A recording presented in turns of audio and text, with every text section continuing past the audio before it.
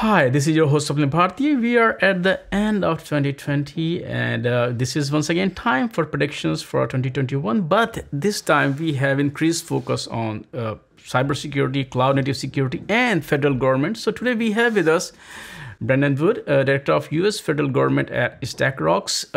Branden, first of all, it's nice to have you back on the show. To get started, let's talk about Stackrox from the perspective of federal government and security. Thank you so much for having me back. Really appreciate it. So Stackrox, for those of you who don't know, Stackrox is a US-based Kubernetes and security container security platform.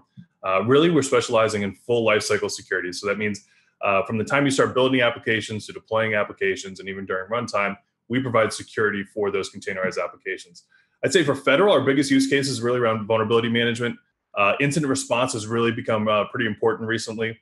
Behavioral analysis is another big thing where we're really monitoring behavior of runtime activity and alerting you to anomalies in that. But compliance still remains the biggest thing.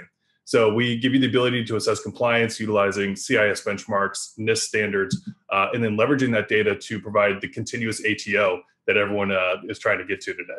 Awesome. Thanks for explaining that. Now, if you look at some of the trends or the way things are moving, especially with this crisis that we are going through, what predictions do you have for 2021 in this space that we're talking about? I mean, it's a really good question. I think in 2021, I think DevSecOps really starts to take center stage. If you look at all the different mandates and initiatives that have been going on, for the last 3, 4, 2 years, whatever it may be, they're primarily targeted at legacy data center centric applications, and I think they're really going to start moving into this new landscape. So I think my first prediction is going to be concept of zero trust.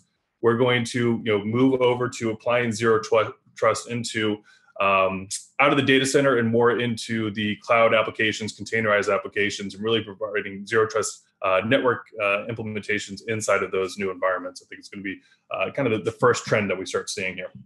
Next prediction is going to be around policy and reporting requirements. If you look at the programs like Continuous Diagnostics and Mitigation Program from DHS, it's been an amazing accomplishment. Kevin Cox and the CDM PMO team, they really achieved the unthinkable. I remember when I started working on the program 10 years ago when it first came about, it seemed like it was never going to happen. There's no way you can standardize tools and concepts of reporting across the entire civilian agency. But I believe they did it. They achieved it. But I think the focus this year is going to be around those devices and technologies that simply didn't exist 10 years ago.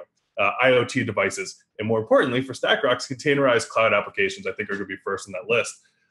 So if you think about running a simple compliance or vulnerability scan against a Kubernetes cluster, well, it's not going to really give you visibility into the containers that are running inside of those things. It's a blind spot for these programs that currently exist today. So those containers are essentially just mini operating systems themselves. So they're not really accurately being accounted for in these large programs. So I think that's going to be a point of emphasis moving forward in 2021. And the last area of interest that I think we're going to see in 2021 is a strict focus on supply chain for DevSecOps. So we've been doing supply chain for a long time, laser focused on supply chain requirements for hardware and software, but that was mainly focused on COTS products. As you have more and more agencies now that are starting to build their own applications, specifically on containers, it presents a whole new set of problems. So I'll give you an example. Let's say you build your application on a STIG image, a STIG-based image that you get from, or from Iron Bank. Well, that's great. You started with a secure image, but what about all those open source tools that you pulled down from public repos? Well, we don't have a process in place today that's accounting for those things. So I think the supply chain is going to be a really important point of focus moving into 2021. Awesome. Now, the final question is that what is going to be the focus of Stackrox in 2021? Yeah, I think we're going to be right alongside with these customers as they start, following these new trends and these new reporting, programs and policies that are going to be put in place and zero trust and things like that. But a lot of it's really just going to be continuing the momentum that we established in 2020. It's been a banner year for us at Stackrox and Federal.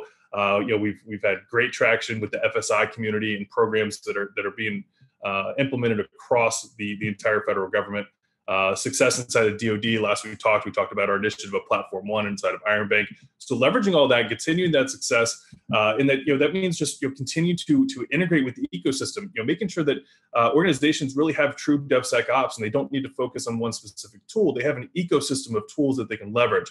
And then the other thing is really just evangelizing and educating. This is still an emerging market. You still need to educate folks on what's going on out there. And one thing that's really unique to Stackrox is if you look at our blog posts, for instance, we don't just blog about Stackrox.